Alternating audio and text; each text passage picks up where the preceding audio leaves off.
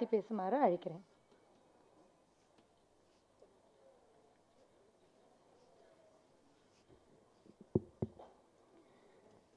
இயக்குனர் இமயம் அவர்களை அப்பா என்று அழைத்து அவர்கள் இதயத்தில் இடம் பிடித்திருக்கின்ற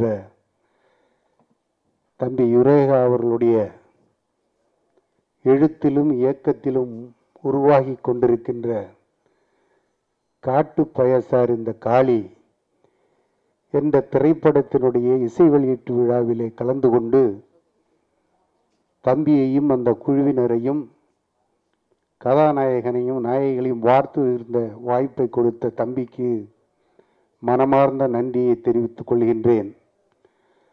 தமிழின் மனமும் மானமும் இன்றைக்கு மறைந்து கொண்டிருக்கின்ற வேளையிலே திரைப்படங்களை தங்களது வருமானத்திற்காக மட்டுமே எடுத்து கொண்டிருக்கின்ற இந்த காலகட்டத்திலே நம்முடைய தமிழ் மண்ணின் மாண்பையும் மரபையும் பாதுகாக்க வேண்டும் என்று சமீப காலமாக இயக்குனர் இமயம் அவருடைய தலைமையிலே பல்வேறு விதமான போராட்டங்கள் ஜல்லிக்கட்டாக இருந்தாலும் சரி, தற்பொழுது நடைபெற்று கொண்டிருக்கின்ற காவிரி பிரச்சனையாக இருந்தாலும் சரி, நம்முடைய தமிழரின் அடிப்படை உரிமைகளை போராடி வாங்குவதற்காக என்ற நிலையிலே நாம் இருந்து கொண்டிருக்கின்றோம். இதை பறைசாற்று வண்ணமாக இந்த நிகழ்ச்சியிலே நீங்கள் கொடுத்த காவிரியின் பூர்வாக காதை மற்றும் நீங்கள் போர்த்திய தொண்டு ஒரு அடையாளமாக இருக்கின்றது. இந்த படத்தினுடைய ட்ரெய்லரை பார்க்கும் போதும் சரி, தம்பி இதற்கு முன்னால் எடுத்த மதுரை சம்பவம், சிவப்பு மல்லி, தொப்பி ஆகிய படங்கள் சரி, ஒவ்வொரு விதமான சமூக சிந்தனைகளை அல்லது சமூகத்திலே புறையோடி கிடக்கின்ற பல்வேறு ஆழமான நிகழ்வுகளை எடுத்து ஆளுகின்ற ஒரு படமாக இருக்கின்றது. இன்றைக்கு காட்டு பயசார் இந்த காளி ஒருவேளை நிகழ்ச்சி தொகுப்பாளர் சொன்னது போல பார்ப்பதற்கு கடூரமாக இருந்தாலும் சமுதாயத்தில் புறையோடி கிடக்கின்ற பிரச்சனைகளை எடுத்தாளுகின்ற அல்லது மக்களுக்கு கொண்டு சொல்லுகின்ற ஒரு மிகப்பெரிய படமாக இருக்கின்றது. உங்களுடைய எழுத்தும் இயக்கமும் தமிழகத்தில் எங்கள் எண்ணத்தையும் தாக்கத்தையும் வெளிப்படுத்துகின்ற வண்ணமாக இந்த படம் இருக்க வேண்டும் என்று வாழ்த்தி வாய்ப்பளித்த உங்களுக்கு நன்றி கூறி நிறைவு செய்கிறேன். நன்றி, வணக்கம்.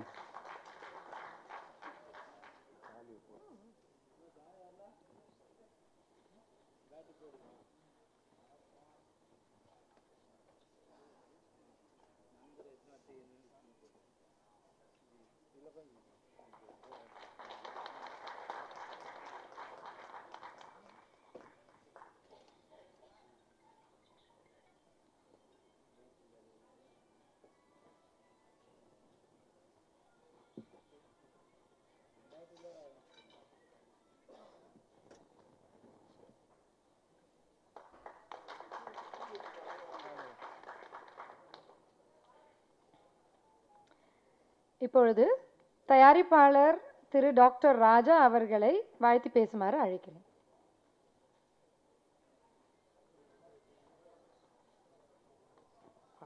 அனைவருக்கும் இனிய காலை வணக்கம். இங்கே வந்திருக்க அனைவருக்கும் இயக்குனர் இமயம் அவர்களுக்கு என்னுடைய முதற்கண் வணக்கம். இப்போ தமிழ் சினிமாவில் வந்து ஹீரோக்கள் எல்லாமே ரொம்ப கம்மியாயிட்டாங்க. அப்படியே இருந்தால் கூட அந்த டைமுக்கு யாரும் வர்றது கிடையாது. பட் இப்போ ஒரு ஹீரோ நமக்காக வந்திருக்காங்க.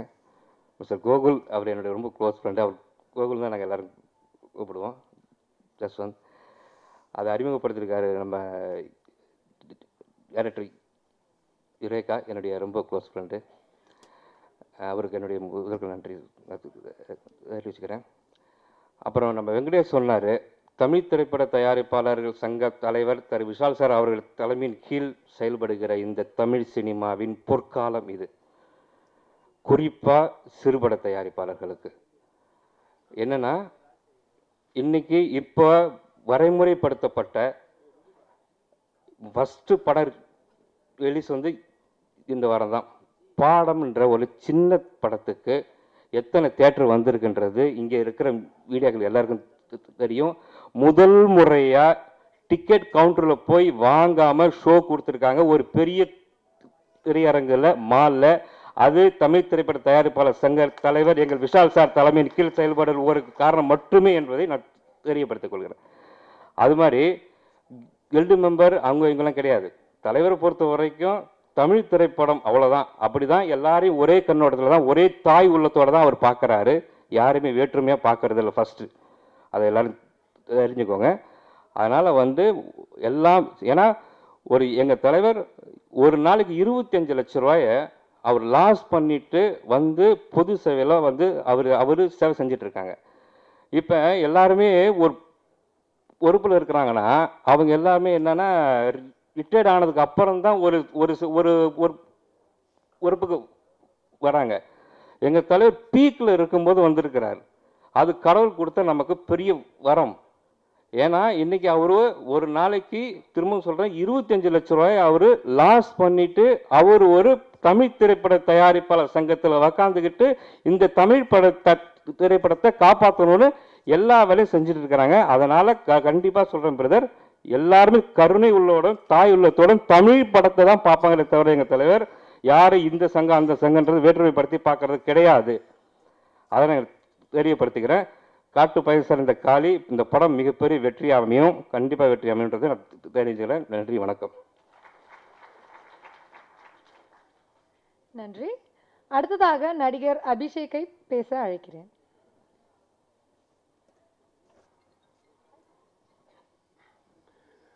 காட்டு பய இந்த காளி அருமையான படம். டைரக்டர் யுரேகா சாருக்கும் hero ஜெய்வந்துக்கும் congratulations. Eureka sir, thanks for giving me good role இந்த படத்தில். And ஹீரோக்கும் all the best. Thanks.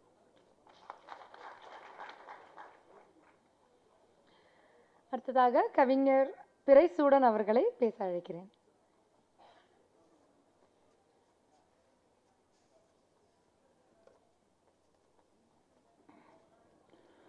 காலம் கருதி திரையுலகின் முன்னோடி இயக்குனர் இமயம் உள்ளிட்ட அவையை ஒட்டுமொத்தமாக வணங்கி, ஆரம்பத்திலிருந்து அறச்சீற்றம் திரையுலகின் வெளியில் உள்ள வகையிலும் திரையுலகுடைய உள்ளுள்ள வகையிலும் வெளிப்பட்டிருக்கிறது. இப்போ தமிழ் சினிமாவில் எங்கள் 2 பேருக்கும் பிரச்சனை பேசி தீர்த்துக்கிறான்னா, அப்புறம் என்ன ஆனிச்சுன்னா பேசுனா சரியில்லை தீர்த்துட்டேன் அப்படிங்கிற மாதிரி இல்லாமல் நியாயமான கோரிக்கைகளெல்லாம் எங்கெல்லாம் எதிரொலிக்குதோ அங்கெல்லாம் நிச்சயமாக அதுக்கு ஒரு விடியலும் முடிவும் ஏற்பட்டே தீரும். அதனால் இந்த படத்தினுடைய இயக்குனரும் கவிஞருமாகிய யுரேகா அவர்களுக்கும், மதிப்பிற்கும் மரியாதைக்கும் உரிய இசையமைப்பாளர் விஜயசங்கர் அவர்களுக்கும், சில பேர் எந்த இடத்துக்கு போனாலும் அந்த இடம் சந்தோஷமாக இருக்கும், சில இடம் எப்போ தான் அந்த இடத்த விட்டு போனாங்களோ அப்போ தான் இந்த இடம் சந்தோஷமாக இருக்கும். அதனால் இந்த விழாவில் கலந்து கொள்பவர்களை வைத்து இந்த படத்தினுடைய வெற்றி, அதுலேயும் டிஸ்ட்ரிபியூட்டராக இருக்கிறவர் பார்த்துட்டு சந்தோஷமாக இங்கே நிற்கிறாருனாலே படத்தை 100% அவர் உள்வாங்கியிருக்கார், இல்லைன்னா வரமாட்டார் இல்லையா. நானும் ஒரு 500 படம் கிட்டத்தட்ட பாட்டு எழுதிட்டேன். அதனால் நிச்சயமாக இந்த படங்கள் வெற்றி அடைந்தால்தான் எங்களை போன்ற வளர்கின்ற கவிஞர்களுடைய வயிறு நிறையும் என்பதை மட்டும் சொல்லி வாய்ப்புக்கு நன்றி பாராட்டி அமைகிறேன். நன்றிகள், வணக்கங்கள் பல பல. நன்றி ஐயா. அடுத்ததாக சண்டை பயிற்சியாளர் திரு பிரபு சந்திரசேகர் அவர்களை பேச அழைக்கிறேன். இந்த மேடையில் இருக்கும் பெரியவர்களுக்கும் வணக்கம், மற்றும் இந்த அரங்கத்தில் இருக்கும் அனைவர்களுக்கும் எனக்கு வணக்கம். இந்த படத்தில் ஒரு ஃபைட் மாஸ்டர் நான். ரொம்ப நல்லா வந்திருக்கு ஃபைட்ஸ் எல்லாம். சார் ஜெய்வந்த் சார் ரொம்ப நல்லா பண்ணியிருக்காரு. அது இல்லாமல் இந்த படத்தோட ஆடியோ ரிலீஸ்லாம் பார்க்கும்போது, சாங்ஸ் கேட்கும்போது கண்டிப்பாக ஃபைட்டுக்கான ஆர்ஆரும் நல்லா சிறப்பாக வந்திருக்குன்னு நினைக்கிறேன். ஸோ அதனால் விஜய் டைரக்டர் அவருக்கு ஒரு நன்றி, மற்றும் எல்லாருக்கும் நன்றி. வாய்ப்பு கொடுத்த யுரேகா சாருக்கும் ஜெய்வந்த் சாருக்கும் ரொம்ப நன்றி. நன்றி. அடுத்ததாக இசையமைப்பாளர் திரு விஜய் சங்கர் அவர்களை இந்த மேடையில் பேச அழைக்கிறேன்.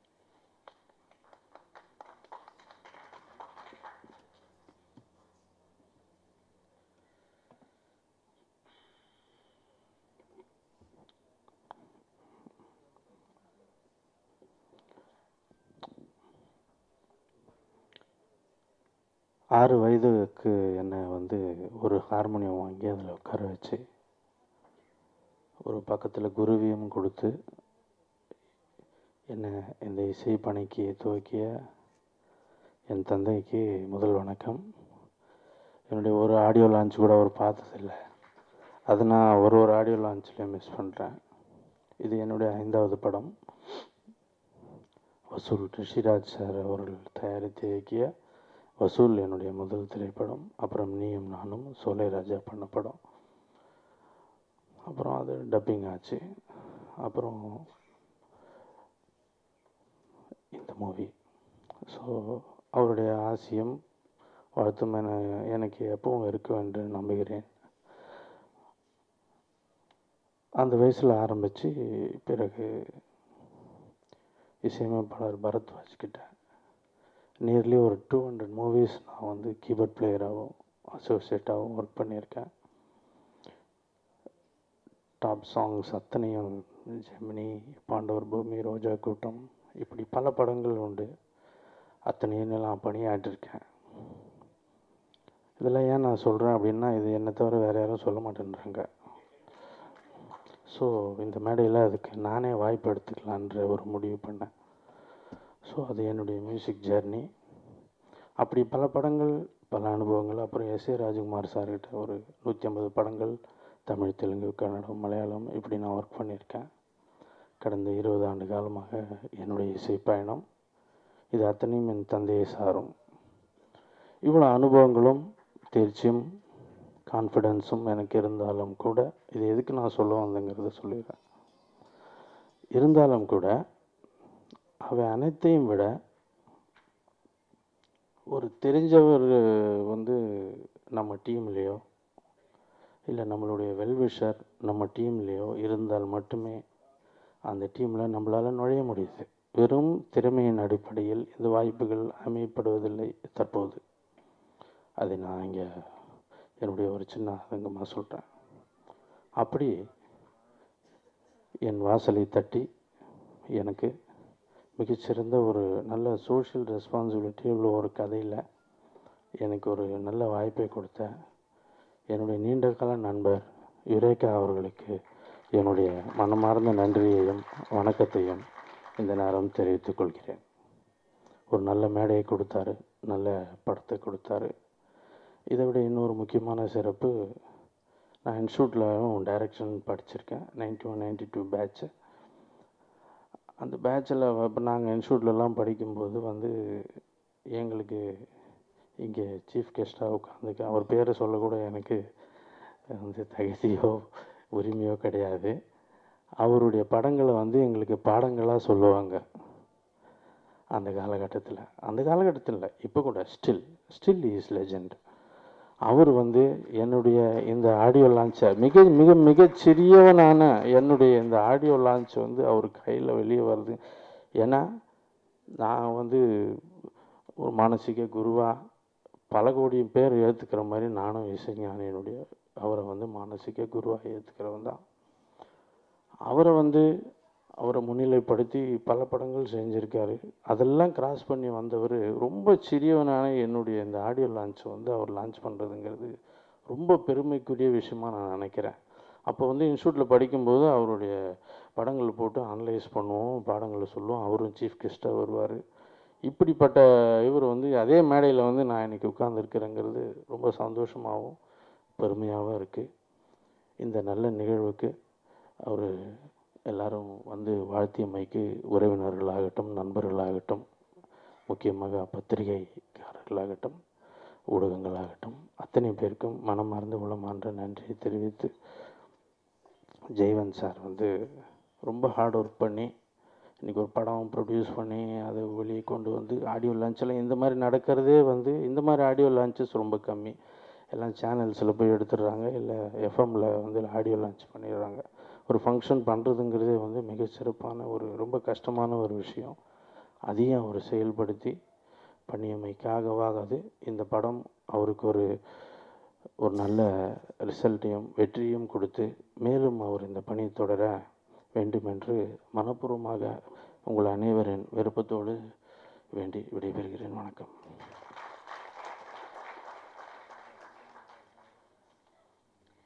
நன்றி. அடுத்ததாக ஒளிப்பதிவாளர் மணி பெருமாள் அவர்களை பேச அழைக்கிறேன்.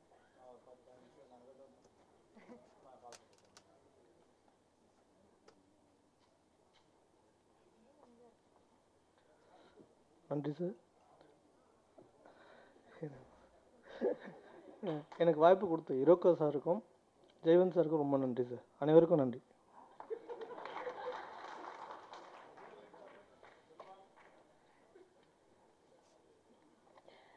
அடுத்ததாக இயக்குனர் கௌதமன் அவர்களை பேச அழைக்கிறேன்.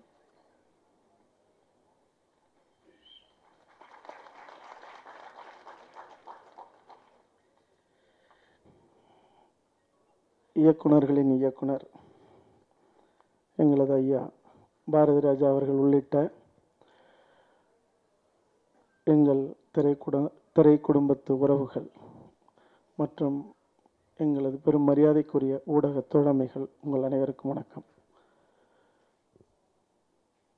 இது ஒரு பொறுப்புமிக்க நிகழ்வு, ஒரு விழா அப்படின்னு மனசில் தோணுது.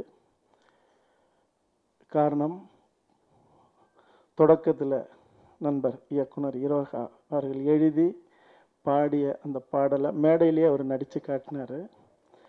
நம்ம கண்ணு முன்னாடி நம்மளுடைய விவசாயிகள், நம்மளை வீட்டு அனிதா, இன்னைக்கு அவங்கெல்லாம் செத்து போயிட்டாங்க. ஆனால் அவங்க நடமாடினாங்க. அது என்ன ஞாபகப்படுத்துதுன்னா, நீங்கள்லாம் நடக்கணும்னா செத்துப்போன எங்களை நினச்சி சூடு சொரணையோட போராடி உரிமையை வென்றெடுங்கன்னு சொன்னது போல இருந்தது. இந்த படைப்பு ட்ரெய்லர், பாடல்கள் சகோதரர் விஜயசங்கர் அப்பா 6 வயதில் இசை கற்றுக் கொடுத்து இன்றைக்கி அவர் இல்லாமல் போன நிலையில் கூட காத்தோட காத்தா மறைஞ்சிருந்தாலும் அதே காற்றுல அந்த இசையை, அந்த அலைவரிசையை அவர் தன்னுடைய பணியை செஞ்சுருக்காரு. அவர் தொடர்வார் அப்படிங்கிறது தெரியுது அவர் பேச்சில், சில பாடல்களுடைய அந்த துளிகளில். இந்த ஜெய்வந்த் கோகுல் என் மேலே அவருக்கு கோபம் எப்பவும் உண்டு. அதை ஒரு நேரத்தில் பெருசாகவே வெளிப்படுத்தினார். என்னென்னா, மத்திய சென்னை திரைப்படம், அதாவது அந்த படம் இல்லை, அந்த முதல் படம் அவர் நடித்தது. ஆனால் கிட்டத்தட்ட ஒரு 4-5 முறை என்னுடைய இன்னொரு நண்பர் பிரகாஷன் அவரோட வந்து, இந்த படத்தை நீங்கள் இயக்கணும், நான் முதல் படம் நடித்து நான் கதாநாயகனாக வரப்போகிறேன், நீங்கள் இயக்கணும் அப்படின்னு 4-5 முறை கேட்டார். அப்பவும் போராட்டத்தில் தான் ஓடிட்டு இருந்தது. அப்பவும் வறுமை தான். யார் தயாரிப்பாளர் அப்படின்னு கேட்டார். வாங்க நீங்கள் அப்படின்னு கூட்டிகிட்டு போய் ஒரு பெரிய வீடு, ஒரு பெரிய சேட்டுக்கிட்ட கொண்டு போய் உட்கார வைக்கிறார். உட்கார வச்சு, இவர் தான் தயாராக இருக்கார் என்னுடைய நண்பர். எனக்கு என்ன தோணுச்சுன்னா, ஒரு சேட்டுக்கிட்ட நம்ம படம் பண்ணுறதா உண்மையாக அப்போ நினச்சது. ஏன்னா எல்லாமே கொல்ல போகுது இந்த மண்ணில். விவசாயம் கொல்ல போச்சு, மீனவர்கள் கொல்ல போயிட்டாங்க, இப்போ கல்வியும் கொல்ல போகுது. இது இப்போ மட்டும் இல்லை, அப்போ அதுக்கு முன்னாடியிலேருந்தே நடக்குது. அப்போ ஒரு உண்மையிலே அதான் சொன்னார், பணம் தயாராக இருக்கு, நீங்கள் உடனே ஆரம்பிங்க அப்படின்னாரு. நான் சொன்னேன், யோசிச்சு பார்த்தேன், எனக்கு என்னமோ நீங்கள் நல்லா வாங்க, ஆனால் என்னால் படம் பண்ண முடியாதுன்னு சொல்லிட்டு போயிட்டேன். அதை திரும்ப திரும்ப சொல்லிக்கிட்டே இருக்கார். இப்போ கூட ஒரு முறை அதை நடுப்புற சொல்லிவிட்டு, இந்த விழாவுக்கு நீங்கள் வாங்க அப்படின்னாரு. சரி வரேன் அப்படின்னு வந்தேன். ஒரு தொப்பை இல்லாத ஒரு போலீஸாக நடிக்கிறதே பெரிய விஷயம். அது இந்த பெல்ட்டெல்லாம் போட்டு இழுத்து கட்டி ஷாட்டுக்கு மட்டும் எக்கி நடிக்கிறதெல்லாம் நம்ம பார்த்துருக்கோம். அது இல்லாமல் ஒரு கம்பீரத்தோட தம்பி சகோதரன் ஜெய்வந்த் உண்மையிலே ஒரு பெரிய வெற்றியை இந்த படைப்பில், இந்த மொத்த யூனிட்டும், இந்த திரைப்பட குழு அந்த வெற்றி விழாவையும் இது போல் நடத்தணும்னு மனதார வாழ்த்துறேன். இன்னைக்கு வந்து விவசாயத்தை போலவே இந்த துண்டை கழட்டி வைக்கிறதா வேணாமான்னு ஒன்று தோணிக்கிட்டே இருந்தது. ஆனால் என்னடா இதை கழட்டி வச்சுட்டு இதுதான் போட்டிருக்காங்க. ஏன்னா நானும் ஒரு பட்டிக்காட்டில் ஒரு விவசாய குடும்பத்து ஒரு தலைவனுடைய மகன், விவசாய குடும்பத்து ஒரு தந்தையோட மகன். 2 மாட்டு வண்டியில் கத்திரிக்காயும் வெண்டைக்காயும் தக்காளியும் ஏற்றிட்டு போய் விலை 30 காசுன்னு சொன்ன திட்டக்குடியில் நகரத்தில் 30 காசு தான், அது இப்போ தர முடியாது, விற்று எப்போ சரியாக வருதோ தருவேன் அப்படின்னு சொன்னப்போ எங்கள் அப்பா மாட்டை அவுத்து விட்டு அந்த வண்டியை, இந்த வண்டி மாட்டு வண்டி அப்படியே குடசாச்சார், நடு ரோட்டில் அப்படியே சரிஞ்சு ஓடிச்சு, வண்டியெல்லாம் ஏறி ஏறி போச்சு. நசுங்கிட்டுண்டா, நாமளே நசுங்கிறோம், விவசாய தொழிலே நசுங்குச்சு, இனிமேல் இதை செய்யணுமா அப்படின்னு ஒரு கம்யூனிஸ்டுக்காரர் ஒருத்தர் எங்கள் அப்பா. அப்படியெல்லாம் பார்த்து தான் வந்ததுனால தான் கத்திப்பாராவை இழுத்து பூட்டினது. எங்கள் விவசாயி செத்ததுக்கு அப்புறமும் இந்த தேசம் எதுக்குடா இயங்கணும், இந்த அதிகார வர்க்கம் ஏன் எங்களுக்கு பதில் சொல்ல, எல்லாரையும் சந்திக்கிற இந்த தேசத்தின் பிரதமர் ஏன் எங்கள் விவசாயிகள் மலம் தின்னத்துக்கு அப்புறம் சந்திக்கலன்னு தான் பூட்டு போட்டது. ஆக இன்னைக்கு விவசாயத்தை எனக்கு கொஞ்சம் உடன்பாடு இல்லை. இந்த தலைப்பை சொல்ல ஜெனரா இப்போ காட்டுப்பய காளி உள்ள ஒரு கண்ணியமான காளின்னு சொல்லி பாரு, கண்ணியத்தையும் கடமைக்கும் உள்ள காளி, காட்டுப்பய காளி சொல்லும்போதே நம்மளுக்கு நான் ஒரு கதை அப்படிதான். இன்னைக்கு காட்டுப்பய காளி அந்த பண்ணி நாட்டை ஆளுங்கலாம். நீங்க பாருங்க, அது ஏதோ ஒரு படத்தை கொடுத்து நம்ம வசனம் கொடுத்து நாமளே வசனம் சொல்லி கொடுத்து நாமளே பாட்டு சொல்லி கொடுத்து நாமளே மக்களை சொல்லி கொடுத்து ஊன்னு கத்த விட்டு கையில் 2 செயினை கொடுத்து மக்களை எல்லாம் முட்டாளாக்கி நானும் போஸ்ட் போட்டோன்னே நல்ல வேலை இந்த படத்தில் எங்கேயும் நான் இப்படி பார்க்கல. இல்லையா பாருங்க, அது என்ன கொடூரமா கடைசியில் நாட்டை ஆள்னு வந்துடுறீங்க. அவன் பாவம் விவரம் கட்டவே இன்னும் பாருங்க முட்டாளாக்கி வச்சிருக்கான். அவனுக்கு பாலாபிஷேகம் எவ்வளவு ஏன்னா அதை போய் தடுத்து நிறுத்தி இருக்கணும். அன்னைக்கு பாலாபிஷேகம் பண்ணாது, நாளை போடாதே கட் அவுட்டுக்கு, கண்ணியமாக படம் பார் சொல்லியிருந்தா பேசாமல் வந்திருப்போம். அவனை கிளப்பி விட்டு மேக்சிமம் முட்டாளாக்கிட்டு இப்போ நான் வர்றேன்னா அவன் என்ன பண்ணுவான், வா வான்னு தான் கூடுவான். ரொம்ப கேவலமான ஒரு சூழ்நிலை. சினிமாவிலிருந்து நானே பேச வேண்டியது. சரி விடுங்க.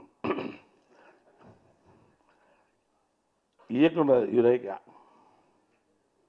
உண்மையிலே நான் தான் பார்க்கும்போது என்ன ஒரு புளிய வாரம் பண்ணுற மாதிரி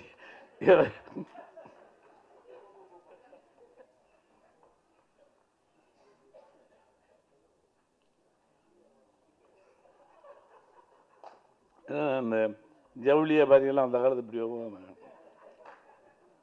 இவர் சினிமா டைரக்டருங்க. அப்புறம் தான் கேட்டேன், பேச்சை கேட்டேன், அதுக்கு முன்னாடி என்ன படங்கள் எடுத்துருக்கேன்னு கேட்டேன். எனக்கு பிடித்த சேப்புன்னு சொல்லி அந்த ரொம்ப அற்புதமாக ஒரு துணிச்சல் எனக்கு இந்த பேசும் பொழுதுதான் அவன் முழு அடையாளம் எனக்கு தெரிஞ்சது. It's great. இதை ஒரு சினிமாவை இப்படி பண்ணி அப்படி பண்ணி ஜெயிச்சு வரலாமாங்கிற காட்டிலும் உள்ள ஒரு பேர்னிங் உள்ள ஒரு எரியும், பற்றி எரியும். அதை வெளிப்படையாக சொல்றதுக்கு இந்த ஊடகத்தை பயன்படுத்தியிருக்கே கிரேட். ஏன்னா இதை என்ன சொல்லி வேணாலும் ஜெயிச்சு இதை ஒரு தொழிலாக வச்சு வாழ்ந்துடலாம். நீ அப்படி இல்லை. அதை சிவப்புலகு பற்றி படம் எடுத்தாசம் எனக்கு ரொம்ப நாள் ஒரு இது உண்டு. அதை ஒரு நியாயப்படுத்த வேண்டும். இப்போ கல்கட்டாவில் இருக்கு, பாம்பேயில் இருக்கு. பாலியல் கொடுமை மிக கொடூரமான ஒரு விஷயம். அதில் இப்போ சமீபம் என்னன்னே புரியல, இந்தியா முழுவதும் நடந்துட்டு இருக்கு. ஒருவேளை இந்த ஆட்சி வந்த பின்னாடி நீங்கள் பாருங்க, 8 வயசுக்குள்ள அது என்ன கொடூரம்னு எனக்கு தெரியல, அது நம்பவும் முடியல. இது புனையப்படுகிறதா பொய்யாம இல்லை நடந்திருக்கு. மனிதனுக்கு மிருகங்கள் தூங்கி கொடுக்கும். உள்ள மிருகம் always sleeping inside. It will come. எப்போ வரணுமோ அப்போ வரும். இந்த மிருகம் அது தூங்கும். ஆனால் அது எல்லாமே எல்லா இடங்கள்லையுமே மிருகம் எந்திருக்குது. அங்கே தான் பயமாக இருக்கு. அவன் ரொம்ப அந்த அதை சொல்வதற்கு நம்ம துணிச்சல் வேணும். எங்களுக்கு இது வேணும், ஒரு வடிகால் இல்லை, ஆகையினால் இது வருகிறதோ என்று ஐயப்படு. வடிகால் இருந்தாலும் வரும், இந்த நாய்களை திருத்த முடியாது, அதற்கு வேறு வழிகள் தான் இருக்கிறது. ஏன்னா இதுக்கு ஒரு கோர்ட்டு, அதுக்கப்புறம் விசாரணை, அதுக்கப்புறம் சாட்சியங்கள், அதற்கப்புறம் தண்டனைங்கிறது ரொம்ப கேவலமான ஒரு விஷயம். தெரிஞ்சிருச்சா இப்படிதான் தெரியுது, ரொம்ப தெளிவாக தெரியுது, சுற்று 1000 பேரை கூட்டி வச்சு சொல்லணும். ஒரு பீச்சிலேயோ பொது இடங்களில் மக்களுக்கு அழைப்பு விட்டு இவனை சுடுகிறோம். ஏன்னா இதான் பாலியல் வன்கொடுமை. இதை நீ போட்டு பண்ணி அப்புறம் ஒரு 8 வருஷம் கழிச்சு பாலியல் வன்கொடுமை செய்ததாக கூறியது சரியாக நிரூபிக்கப்படவில்லை என்பதால் சாட்சியங்களாக வெளியே வந்துடும். இப்போ நிறையா பண்ணிட்டு இருக்காங்க. ஒன்றும் கிடையாது. ஒரு நீதிமன்றம்ன்றது இப்போ எல்லாம் நான் கோயிலுக்கு போனால் அங்கே ஒரு தீர்வு கிடைக்கும்னு போகிறோம். ரொம்ப கொடுமையாக இருக்குது வீட்டில் அப்படின்னு. கொடுமைன்னு கோயிலுக்கு போனால் கோயிலில் 2 குடும்பம் இருந்துச்சோம். அது மாதிரி தான் நீங்கள் நீதிமன்றத்துக்கு போனாலே நீதியே இல்லை. உச்ச நீதிமன்றம் நீதி ஏதோ சொன்னான்னு சொல்லி 1 மாதம் கழிச்சு ஸ்கீமுங்கிறது ஒருத்தன் அர்த்தம் இல்லை, அதனால உங்களுக்கு வாய்தா கேட்கலாம். இதுக்கப்புறம் 3ஆம் தேதி எப்படி நாங்கள் சொல்லிடுவோம் ஸ்கீமை பற்றினா, அதுக்கு 3ஆம் தேதிக்கு மேலே இன்னும் வாய்தா கேட்கலாம், 2 வாங்கணும். என்ன விளையாடுறானுங்க பார்த்தீங்களா உச்ச நீதிமன்றம். யாருன்னா இந்த மேலாண்மை, காவிரி மேலாண்மை வேணும் நம்ம சொல்கிறோமே, இவங்க இருக்கிற காலத்தில் காவிரி மேலாண்மை வச்சா நம்பிக்கையை அத்து போயிடும். ஏன்னு கேட்டால் உச்ச நீதிமன்றத்தில் இருப்பவன் மிக தெளிந்த மனிதனாக இருக்க வேண்டும். அவன் நடுநிலையாக இருந்து ஒரு கடவுளுக்கு அடுத்தபடியான ஒருவன் தான் உச்ச நீதிமன்றத்தினுடைய நீதிபதியாக இருக்க வேண்டும். நான் கைப்பிடித்து வைத்தவன் எப்படி அவன் பொது மனிதனாக இருப்பான்? இப்ப அங்க அதுதான் நடந்துட்டு இருக்கு. தீபக் மிஸ்ரா அவர் தூக்கி போடுங்கன்னு சொல்லி பார்த்தா நடக்கல. என்ன நீ வச்ச ஆளு அவர் நாளைக்கு மேலாண்மை தீர்வு வச்சா கூட நீ இந்த மாதிரி உங்களுக்கு சாதகமாக தான் வைப்பீங்க, எப்படி எங்களுக்கு சாதகமாக வைப்பீங்க? வைக்க மாட்டோம். இது அறவழியில் போராடி பார்க்கும், இல்லை என்றால் தமிழகம் வேறு வழியிலே போராடும். கௌதம் படத்தில் பணியாற்றியவர்கள் உண்மையிலே மியூசிக் எனக்கு ரொம்ப பிடிச்சி.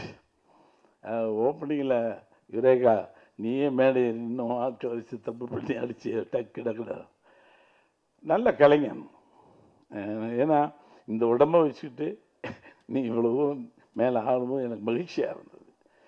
கலைஞனுக்கு உடம்பும் கிடையாது, வயசும் கிடையாது. எந்த உடம்புலையும் எந்த வயசிலும் கலைஞன், இளைஞன். ரொம்ப அற்புதமாக இருந்தது. ரெண்டாவது எனக்கு மேடையில் பார்க்கும்போது அவர் ஒருத்தர் தான் சி சேகரா, இவர் சிவகுமார், அவர் ஒருத்தர் மட்டும்தான் வித்தியாசமாக பார்க்கல. சின்ன பசங்க ரொம்ப அழகாக இந்த வயதில் ஒரு கேமராமேன் மியூசிக் டைரக்டர். மெச்சூரிட்டி 40-45 வயசுல தான் முதல்ல அங்கீகரிப்பாங்க திரையுலகத்தில். அப்போ எல்லாம் நான் வந்ததெல்லாம் லக்கு. அப்படி அடிச்சு உடைச்சு உள்ளே வந்தேன். அப்போ எல்லாம் 50 வயசு இல்லாமல் டேரக்ட் 45 வயசுக்கு இல்லாமல் நான் டேரக்டாக போடுவாங்க. ஒரு 15 வருஷம் வேலை பார்த்து நரைச்சி அப்புறம் தான் டேரக்ட் ஆகும். என்ன விட மாட்டாங்க. அதையெல்லாம் உடைத்தது எங்கள் காலம் என்றால் அதற்கு மேல் பிரம்மாண்டமாக உடைத்திருக்கிறீர்கள். சமீப காலம் நல்ல சின்ன பசங்க வித்தியாசமாக வரலாம். எல்லாம் எந்த பையனை கேளுங்க ஒரு டிஃப்ரெண்டாக. ஒரு டேரக்டர் 2 இல்லை, எனக்கு தெரிஞ்ச 10-20 டேரக்டர் ரொம்ப வித்தியாசமாக சின்ன பசங்க. டெக்னிக்கலாகவும் சரி, அந்த கதை சொல்லக்கூடிய முறைகள். நடிகர்கள் கொஞ்சம் அதிகமாகிட்டாங்க. ஏன்னா முன்னாடியெல்லாம் வந்து படித்து நின்றுடலாம். 10 குதிரை ஓடிச்சு கண்டுபிடிச்சிடும். அது 100-200 குதிரை ஓடுதல் எந்த குதிரைன்னு சொல்ல முடியல. இதெல்லாம் ஜெயிக்கணும், இதெல்லாம் ஜெயிக்கணும். ஏன்னா இதில் ஒரு கடுமையான போராட்டம். இயக்குநர்களுக்கும் கஷ்டம். இந்த மாதிரி இல்லை. நாங்கள் வந்த காலங்கள் 10-15 பேர் என்னை அடையாளம் தெரியும், முண்டி முளைச்சிருவேன்.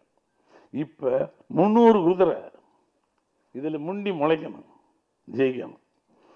குறைந்த காலமே இருந்தாலும் பதிவுகளை சரியாக பதிந்து விட்டு போயிடுவாங்க. ஏன்னா நல்ல இயக்குனர் முன் காலத்தால் பேசப்படுவார்.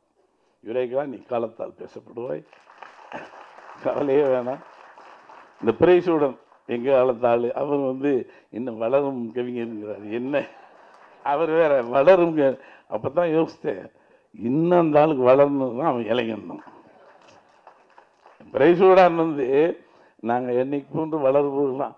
ஆக இன்னும் வளர வேண்டும், இன்னும் படிக்க வேண்டும், இன்னும் ஆற்றல் நம்ம வளர்த்து கொள்ள வேண்டும் என்ற தாக்கம் இருக்கின்ற வரைக்கும் நீ சின்னவர் தான் என்னை மாதிரி. நான் ஒத்துக்கிறதே என் வயசை வெளியில் சொல்லி தொலைச்சிட்டேன் ஒரு நாள். அதிலிருந்து எல்லாம் பிடிச்சிக்கிட்டாங்க. ஏன்டா சொன்னோம்னு நினச்சேன். இல்லைன்னு நான் ஒரு 50-52 சொல்லிகிட்டே இருக்கலாம். வயது கலைஞனுக்கு கிடையவே கிடையாது. அதனால தான் அவன் செய்கின்ற தவறுகளும் அவன் செய்கின்ற நல்லதுகளும் ஒரு சராசரி மணி செய்ய முடியாது. ஆக செய்கின்ற தவறை கூட மன்னித்து விடு, இஸ் எபோவ் ஆவரேஜ் அப்படின்னு சொல்லி கலைஞன்.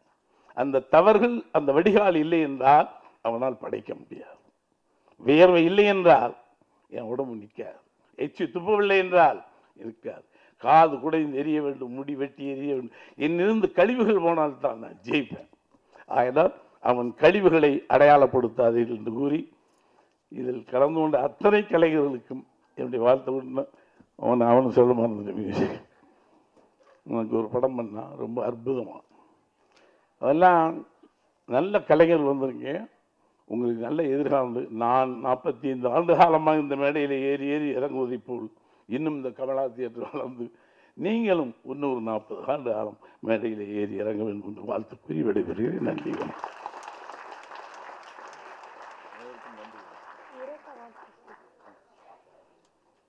நன்றி ஐயா. இப்பொழுது அனைவருக்கும் நன்றி கூற வோட் ஆஃப் தேங்க்ஸ் கொடுக்க யுரேகா அவர்களை மேடைக்கு அழைக்கிறேன்.